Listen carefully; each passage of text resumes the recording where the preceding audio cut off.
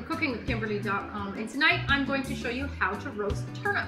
Now I have a beautiful Ontario turnip from Harvest Barn Country Markets. Make sure you check out my review on these.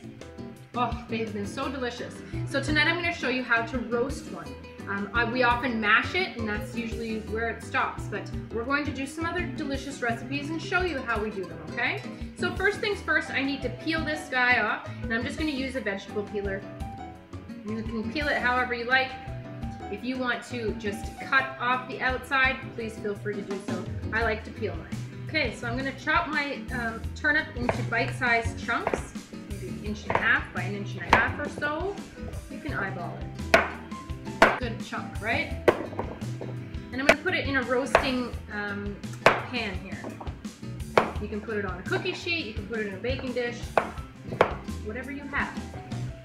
Now, roasting things accentuates and concentrates their flavor, makes them even a little bit sweeter, even tastier than just boiling them. Plus, you retain more of the nutrients in them than boiling them out in that water. What a gorgeous turnip inside. Look at that beautiful flesh. Perfect.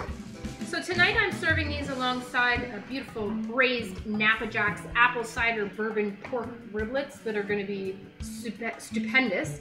So I have them in the oven right now, and I'm negotiating between two temperatures. I would typically want to do these on 400 degrees, but my pork riblets are like on 360. So I'm going to turn it up to 370. It's going to be okay.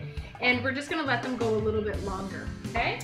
Let's douse these guys with some olive oil, maybe a couple tablespoons.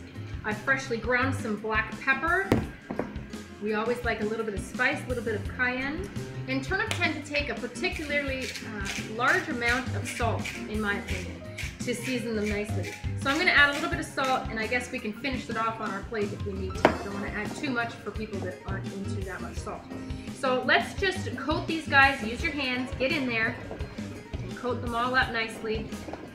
This is a nice way to do them for the holidays. If you don't want to mash them, if you don't have extra room on your stovetop with everything cooking, this is a good way to get it done.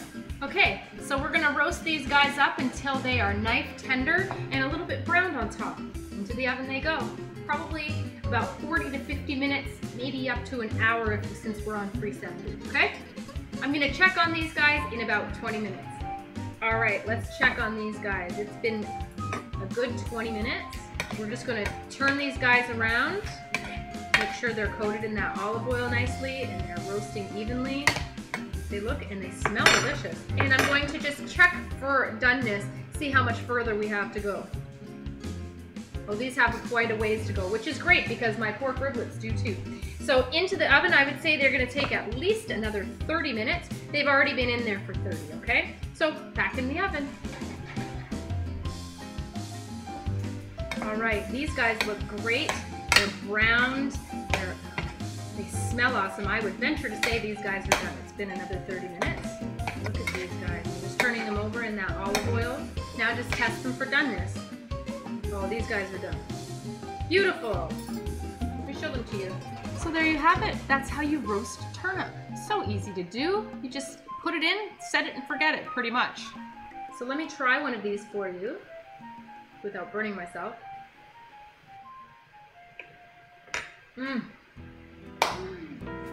That's good. They're tender all the way through. They're browned on the outside. They are so intensified in turnip flavor, slightly sweet, absolutely delicious. I hope that you'll try turnip different ways other than just mashed, okay? They're easy to do. This was just thrown in the oven, then you come back and it's pretty much done, okay? These are really, really tasty, and I know that we'll be doing them a lot more. Perfect for the holidays, great for a midweek dinner, whatever. Great side dish for the fall and winter, okay? So get out to Harvest Barn Country Markets, either one of the locations. One's in Niagara on the Lake, one is in St. Catharines. Check them out online too at harvestbarn.ca. Great stuff, Ontario turnip, all right? That's how you roast turnip.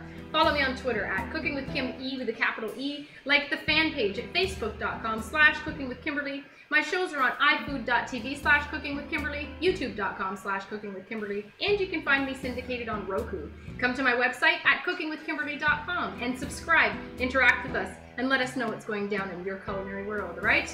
Be a champion in your kitchen. and eat deliciously. Bye.